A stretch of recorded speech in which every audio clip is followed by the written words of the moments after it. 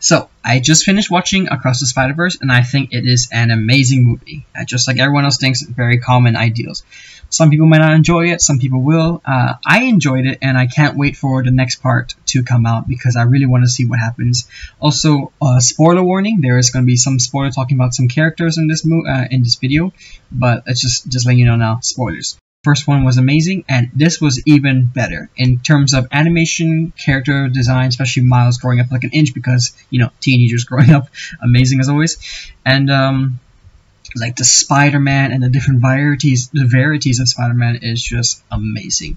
But the problem is that sometimes that when we have movies like this, some people tend to look too much into detail and tend to make up headcanons just to make themselves feel happy or to just assume things with their theories. But I just don't like it when people force their headcanons onto a character and it's not confirmed by the writer or the director that this is the character. So first of all, I want to talk about Gwen's world.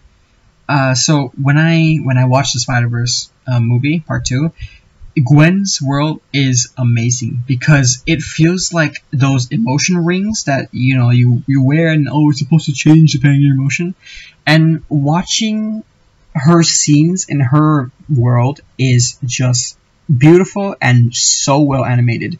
The fact that every time Gwen is on scene in her own world and the background is a color depending on her feelings is just something that it really amazes me because I love it that they try to express her emotions. If you couldn't see it in her face, you could express it through the background colors.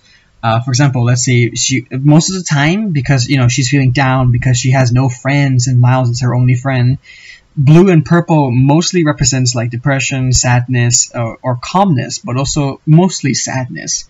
So when she's on screen talking to her dad about stuff, she's sad and stuff. And then when she hugs her dad, it just becomes pink because it's love. Red is red, love. Well, I mean, red's mostly anger, but like, you know, pink, salmon, those color pairs, you know what I mean.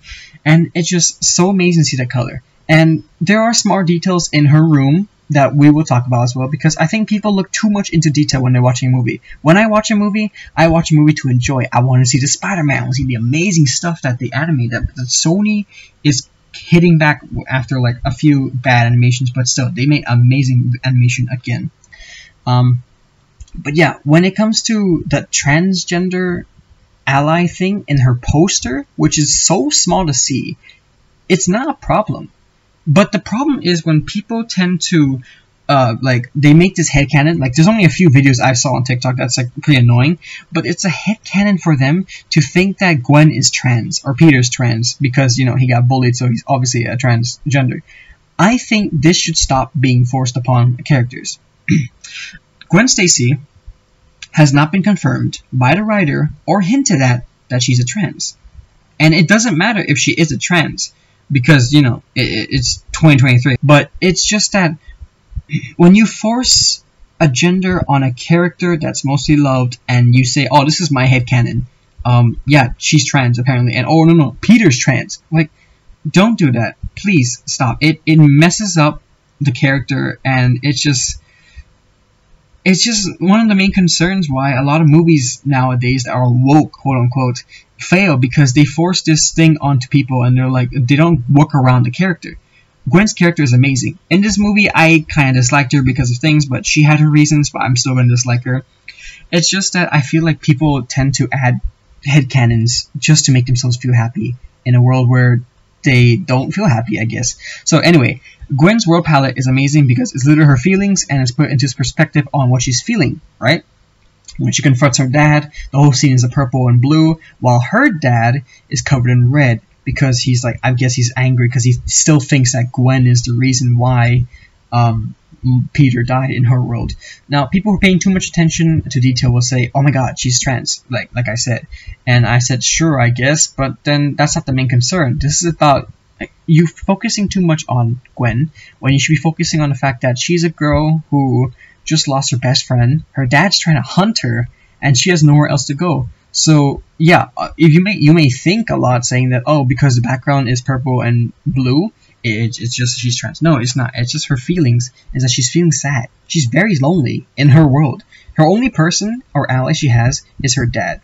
Now, if you want to talk about the trans, protect all trans kid, My assumption is just that she is an ally.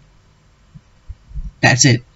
And that her dad's also an ally, because, you know, there are parents who are supported and open-minded. Not all parents are evil. There are actually some parents that care about the LGBT community, and then even though they themselves are not gay or trans or lesbian, there are good people and good parents out there that actually are just want to be allies.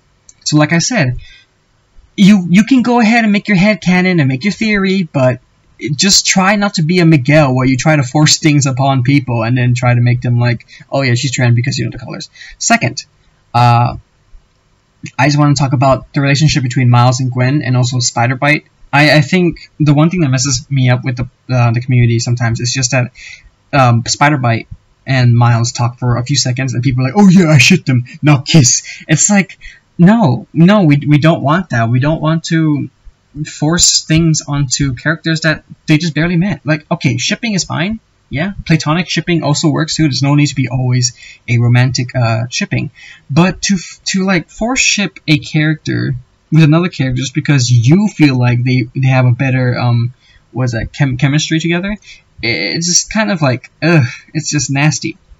So anyway, talking about Miles and Gwen, they are both 15 and 16. Obviously, Gwen is older by 13 months or something, which she said in the first movie. So having them being platonic friends is perfectly fine. They don't need to be romantic. Sure, maybe in the future they might have feelings, because in some of the comics, Gwen and Miles, they marry each other and have kids. But right now they're teenagers, and forcing teenagers to like have romantic relationships is just not right. Just let them have their adventures together, let them grow up, and then when they turn 20, 21, and there's so much vibes and so much romantic tension, as like Patrick, the Indian Spider-Man, said, it's just, there you go, then you can have your ship. Other than that, this community sometimes has its ups and downs with the Spider-Verse movie. This is just my take. Of those fans that like want to make up anything out of anything. So like they just make big deal or anything. But the worst people in this Spider-Man community are the ones that are ignorant as hell.